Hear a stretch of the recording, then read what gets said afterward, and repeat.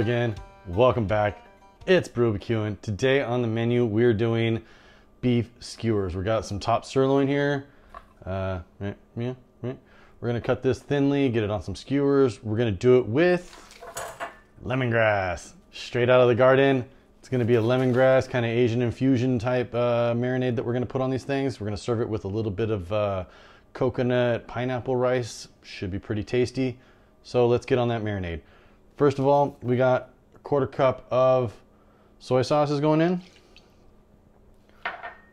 We got 2 tablespoons of mirin, which again is like a Japanese cooking wine. Adds a little bit of sweetness, a lot of flavor. And then also a 1/4 cup of avocado oil. We've got just about a pinch of red pepper flake is going in just for a little bit of heat, nothing crazy. Tablespoon of coriander. Tablespoon of fish sauce. Now, if you don't know what that is, that's this stuff right here. It adds a saltiness to it. It's basically like fermented fish. I know it sounds kind of weird, but it's in a lot of Asian food and adds a lot of flavor. So on top of that now, we have 2 tablespoons of mushroom powder and 2 tablespoons of ground ginger. What we're going to do is we're going to take, for the lemongrass, you don't obviously need all of this. You're basically just getting down kind of to where you cut it off of where it grows out of the ground. And then we're just going to bruise that with the back of the knife here.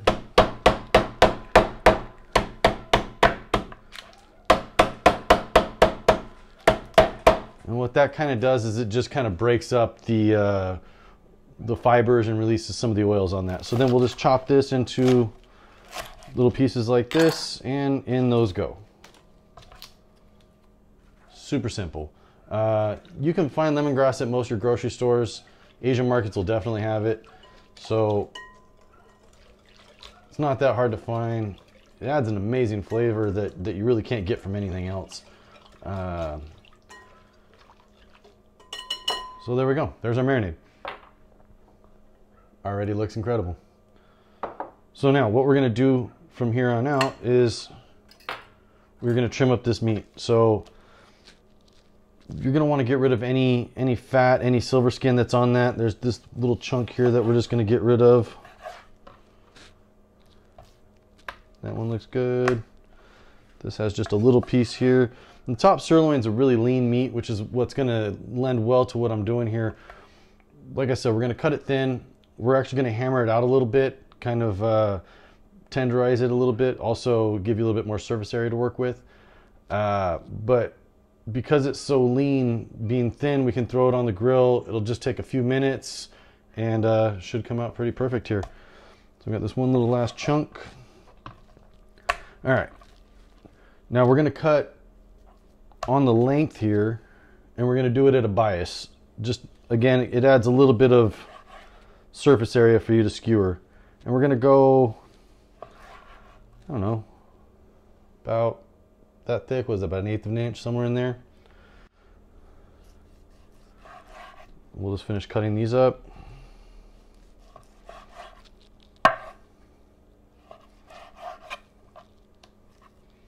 Do the same thing over here.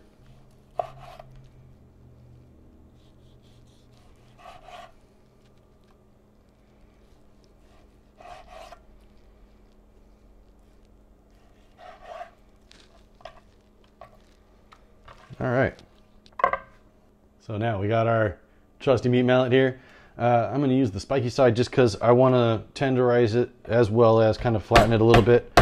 And you're not going to go too crazy with this. You just kind of want to kind of push it out in a movement. You're not like really hammering down. You're kind of trying to spread it out a little bit.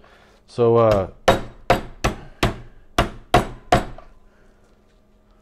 that looks about perfect. You can see it leaves these little holes in there, which allow the marinade to seep down in. And I'm excited. This is going to be amazing. So let me get these finished up here, and then we'll get these into the marinade. All right, so we got all these done. They look incredible. In the marinade they are going here. We'll just bring this over, and I want to dip each one in individually just to make sure that they get completely coated. Sometimes if you tend to dip them all in or throw them all in at once, then you get some pieces that kind of stick together and they don't get marinated. So I like to add them all in at once, or individually, I should say.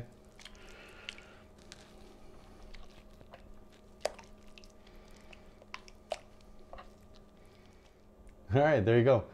This is gonna be absolutely incredible. We're gonna let this sit for about 20-30 minutes. Since it's not a really big piece of meat, you don't need to let it sit for too long.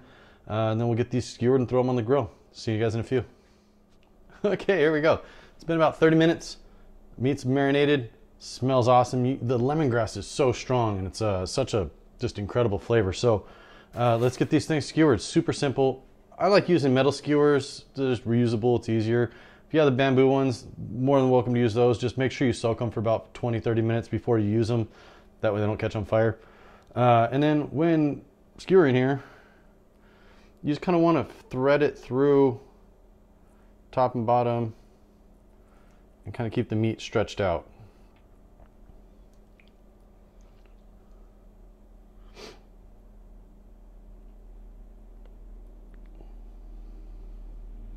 So about like that.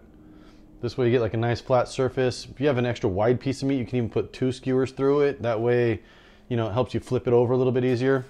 So let's get these finished skewered up here, and then we'll get them on the grill. All right, there we go.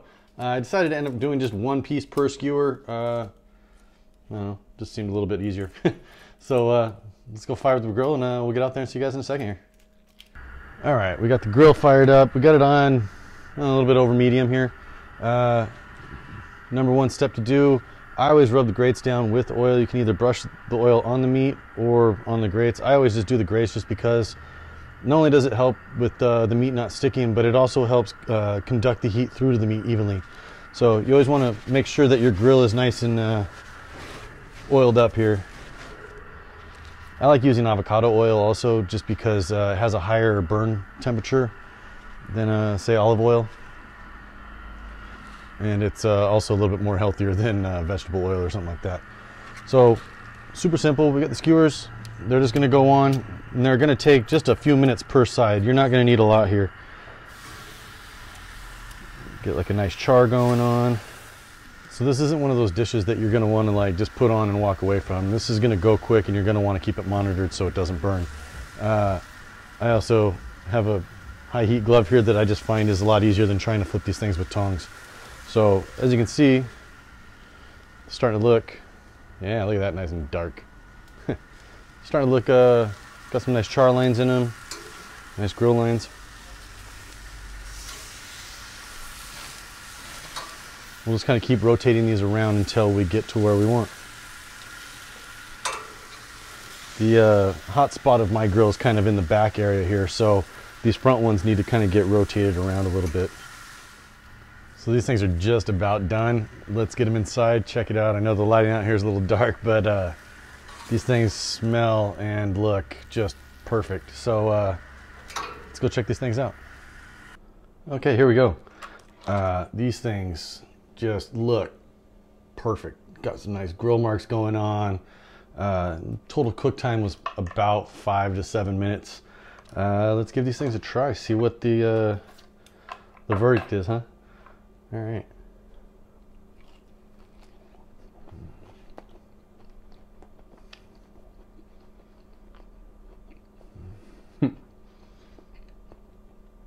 The lemongrass is so strong, such a good flavor.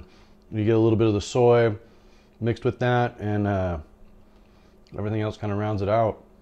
These are absolutely incredible. Like I said, I'm going to serve it with some coconut pineapple rice that I made, and we'll call it a day. Man, I'm going to finish these really quick. You guys, thanks for showing up. We'll see you next time. Don't forget to subscribe. Again, we're BrewBQ'n. Have a good one.